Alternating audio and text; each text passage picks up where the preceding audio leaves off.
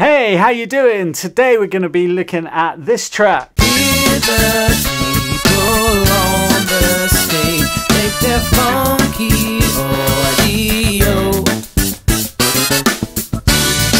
Cut it loose. So this track is called Cut It Loose and it's from my album. It is a complete tribute to the one and only Rocco Prestia, the bass player from Tower of Power. If you're not aware of Tower of Power, you need to check them out right now.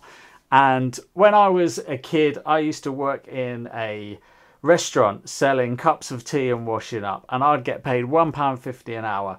And Tower of Power records were about 15 quid at the time, and it would take me 10 hours of serving tea to get enough money to buy their albums. And I loved them and rinsed them because Rocco Prestia was so funky as a bass player. He had the whole 16th note thing down, which if you've seen any of my other videos, you know I love it, right? The whole right hand kind of,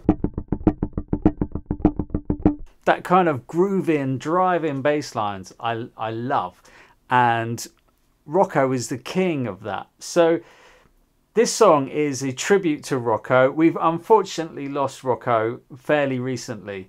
And as a kid, well, as a 19-year-old, I got to meet him after a show that they did in London. And the guy was just a really beautiful, encouraging human. He even called me his son, which made my day. And it's so nice to meet heroes and them actually be as inspiring as you hope they would be. And so yeah, so he's just a legend. We wouldn't have tracks like Jacko's Come On Come Over. We wouldn't have that without Rocco. You know, he just inspired all the bass players to be a bit hipper than they already are. So hopefully this will inspire you to do the same. And what I want to look at is I want to look at one little thing today, which is just a muting thing. And on this track, Cut It Loose, which you can buy the backing track and the sheet music from my website, jimmyclark.com. It's all there for you to enjoy. But I want you to just focus on this one thing, right? And this is something Rocco did all the time. Now, the bass line for the first section of my track. Oh, you must notice as well. Look at this. I've got a nice big pad of foam taped to the just above my bridge. I've got this nice kind of classic P bass.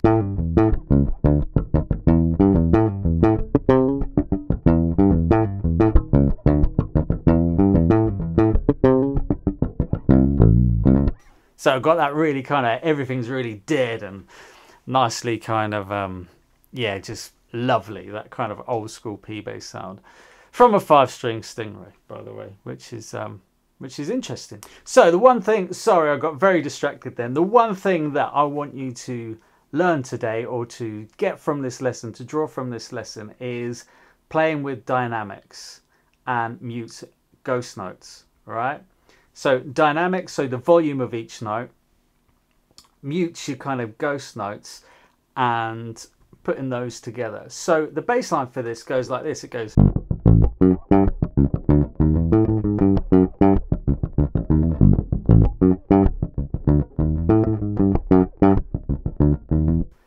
So the main important notes are bum, bum, gat, gat, bum, boom, gat, gat, gat, boom, boom, gat, gat, right?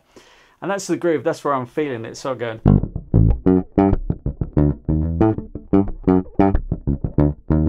Right, so that's where the groove is laid down. That's the foundation of it. That's when you're listening to it in the club, you're kind of feeling that groove, right?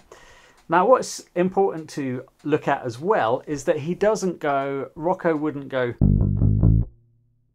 he wouldn't play that as 4 notes. He wouldn't go, ba-da-da-da. He would hit the first note, but, and then do 2 mutes. All right? So it sounds that you imagine it in your head going, ba-da-da-da. But it doesn't. It goes but gap rather than, right? Now this is really important because drummers do this all the time, right? If you've got a drummer, any kind of, oh, let's take the Purdy shuffle, right? Which goes boof, boof, boof, right? You've got all those ghost notes in there.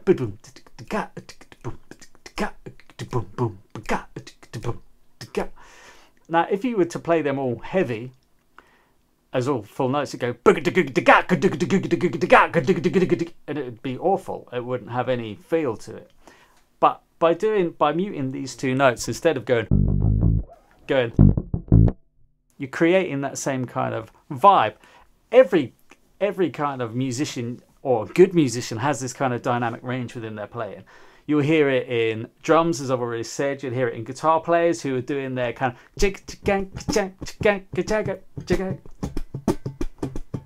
you know, it's some stuff is accented and some stuff isn't. Piano players in their solos, you're getting that groove which is coming through within the notes.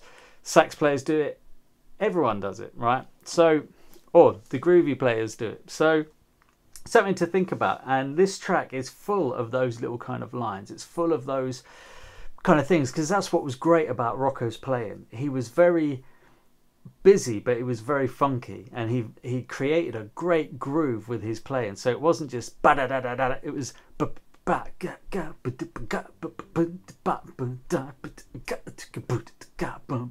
really percussive, really cool.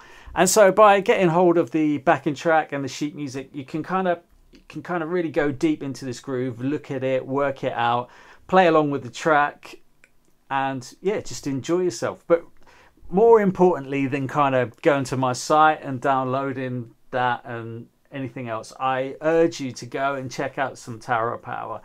Go and just kind of rinse all their albums, listen to tunes like Soul Vaccination, You've Got a Funkifiers, What Is Hip, down to the Nightclub, all those kind of things. Credit, like the groove on that he did on that was great. You're Still a Young Man. Loads of amazing grooves that will make you smile. They'll just make you want to, they just make you want to smile. So yeah, go check them out. Hope you have a great day. I hope you've enjoyed this video. Please subscribe for more of this kind of talkings and ramblings about the bass guitar. And yeah, check out my site as well, because there's loads of backing tracks and sheet music from my album Time to Fly, which is also available on iTunes and Spotify and all that stuff. So cool. All right, hopefully see you soon. Bye.